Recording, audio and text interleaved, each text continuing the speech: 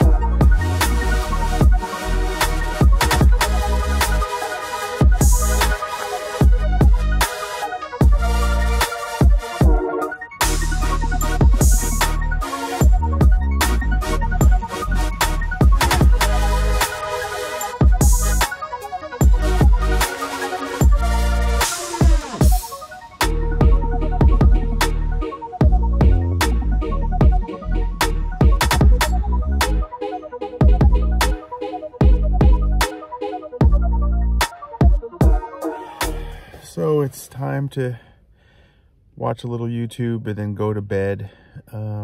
It is almost 9 o'clock here, and because of where I'm at in the state, sunset isn't for another couple more minutes, about 9:17. So pretty interesting. I am very tired. I have a couple of folks now on the left of me and on the right of me, and there are tons of kids here, lots of families. So that's cool. People enjoying the outdoors. I just hope it doesn't get too loud tonight. But for the most part, it's been a great first night here at the park. Now just gonna chill and head to bed. We'll see you tomorrow.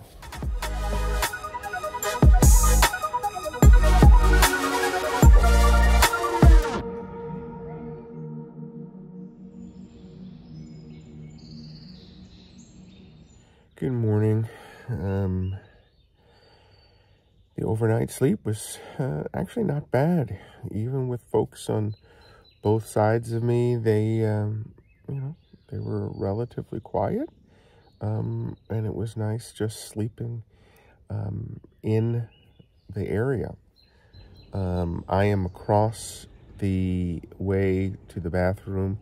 I'm in site 115. So that middle of the night restroom jaunt wasn't too bad, which is nice. It is still a little chilly, so I think I made the right call not having the tent awning up this time.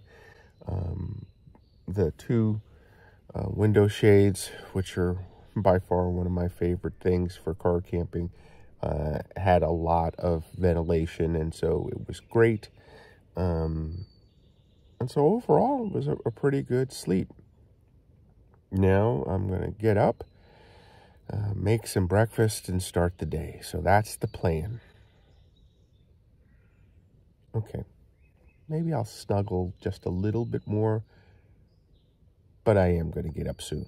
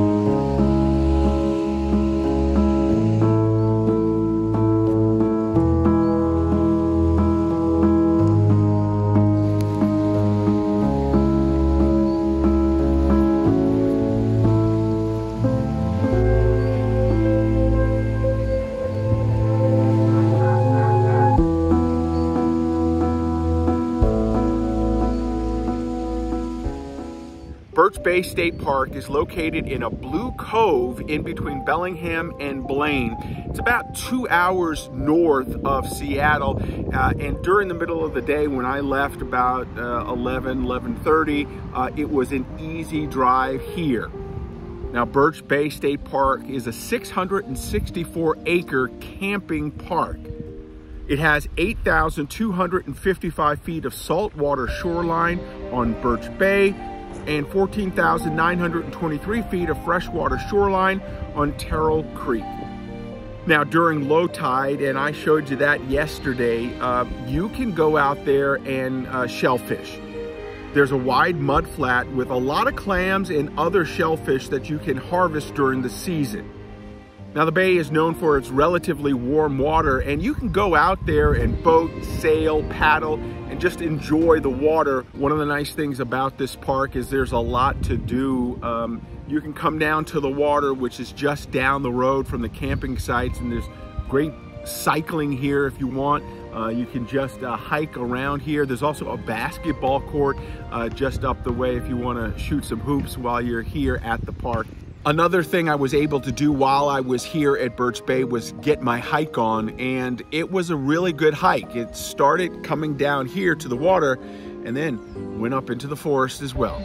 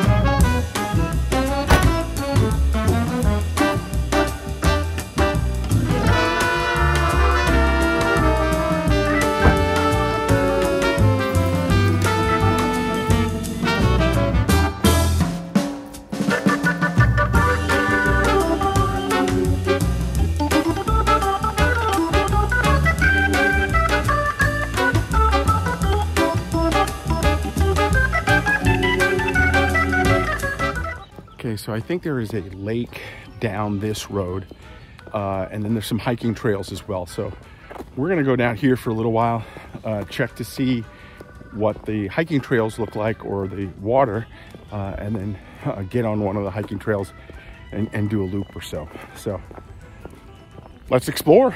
Best thing to do at a state park.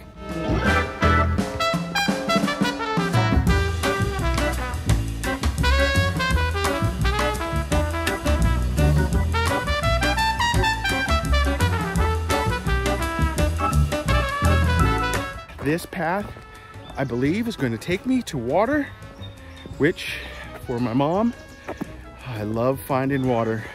She loves it, and I love sharing it with her and you.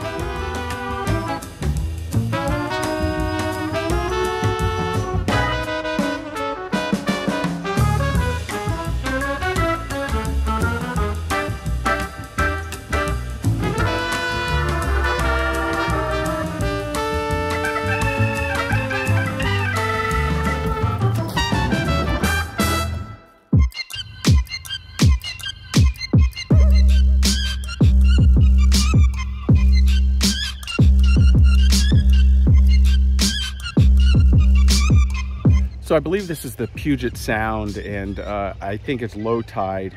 You can clam and do things around here. I'll get into that hopefully a little bit at some point while I'm up here, because I think it's part of what folks do here. But it's just beautiful. You know, it's gray, overcast today, but I still love water like this, especially this. It's moving. It feels really, really kind of cool out right now. So this is real pretty. You're gonna enjoy this for a little bit longer and then go get our hike on.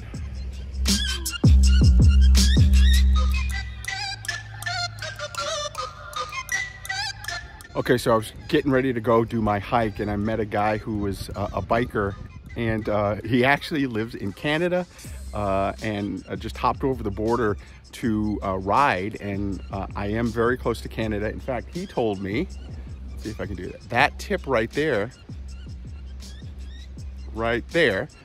that's actually Canada. I'm gonna have to explore that one day soon too.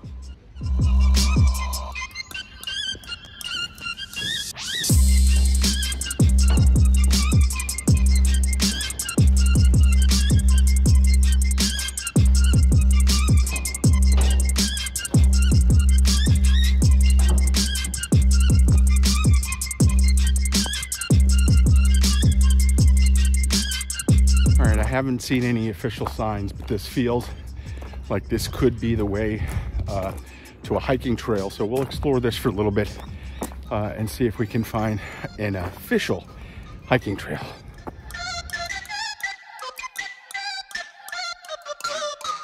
Okay, so it actually looks like this is part of the camping area.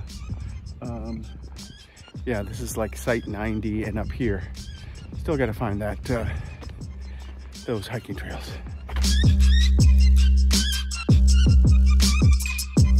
Okay, so I just ran into the camp host.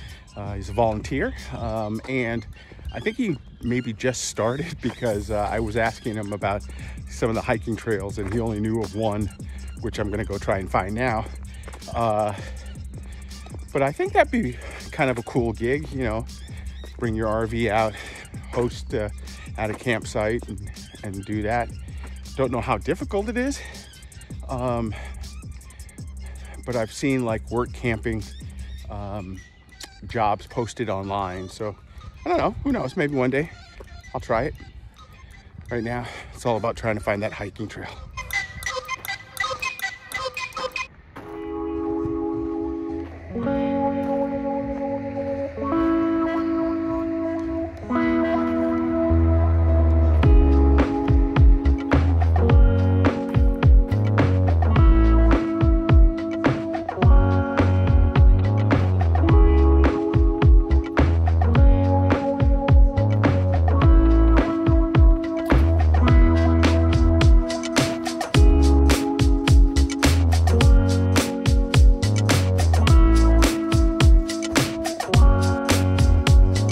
So I'm at a fork in the road. I can go left or right, not sure which way to go. So I guess I'll have to rely on some Beyonce and go to the left, to the left.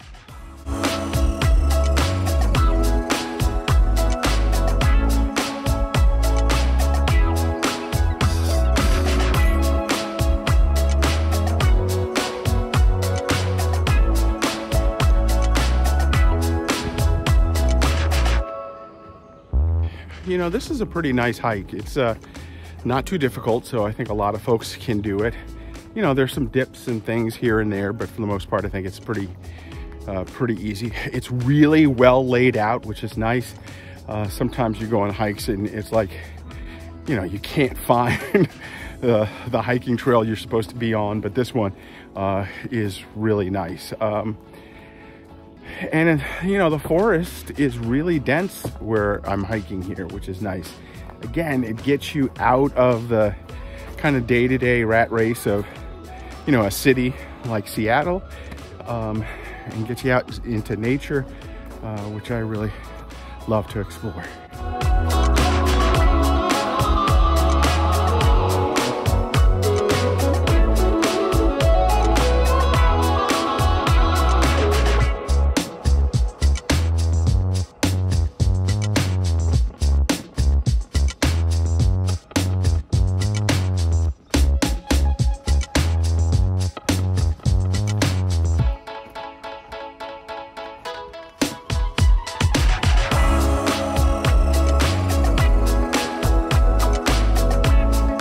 I think that's the end of this part of the trail. I'm gonna go back up. I did see another trail going back a little bit, so we'll check that one out. Maybe that'll get us out of here.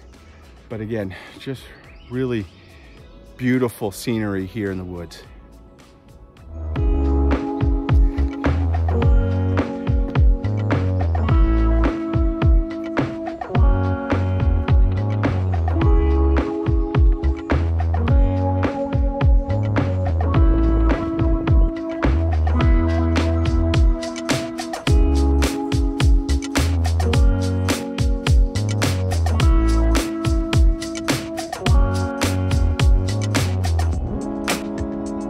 Okay, remember at the beginning of the hike, I could go left or right, the Beyonce mode, or go right.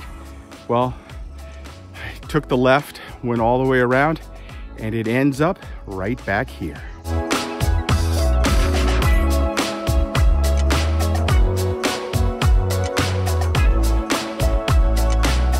So as I wrap up this hike, all in all, it was a really good one. You know, I got to see water, which is always a really good one for me. And then also got to hike in the woods, and the woods here are just fantastic.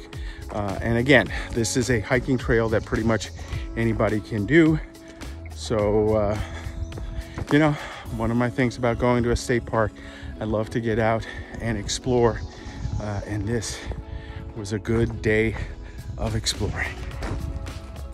Now, Canada, which is just over my shoulder over there, is about 9 miles away. So, you know, one day I'm probably gonna have to come back here so I can go to Canada, and who knows, maybe I'll stay here overnight again. Now, where you're able to camp here at the park, there are 147 sites. Now, I'm in site 115, which is right across from one of the bathrooms, and it's a very nice bathrooms, great showers there. They keep everything relatively clean. And it's not too noisy at night as folks come and use the restroom. Now, most of the sites are 12 by 12, and there's a good amount of forest in there. The sites are relatively close, so you can see your neighbors. But again, the trees and the greenery really, you know, soften some of the noise from your neighbors. There are 20 partial hookups, 2 primitive sites, a trailer dump station, 8 restrooms, 18 showers, and the maximum site length, if it's available, is 60 feet. So if you have a big rig, you can bring it in here, but those sites are very limited. Now the campsites here are reservable between May 15th and September 15th, so you can just go on to the Washington State Parks reservation service and get a spot and really enjoy this park. There were a lot of open spots here when I was here, and that was in June, but it is just a beautiful park. One of the best so far that I've explored in Washington. So if you want to go as close to Canada without hopping the border, you can come to Birch Bay State Park, and I think you'll really enjoy it. Again, a very beautiful park. It's got water. My mom loves water, so Mom, I found some more water for you, and I hope you enjoy it. And I hope if you guys get a chance to come out here, you'll enjoy it as well. Hey, that's going to do it right now for me. Make sure you follow me all over social media at RVJEDEYE. And then, of course, you can follow me on my website at RVJEDEYE.com. Get out there, explore, enjoy this beautiful scenery. I hope you get out to Birch Bay State Park. Let me know what you think. We'll see you next time. Thanks for watching.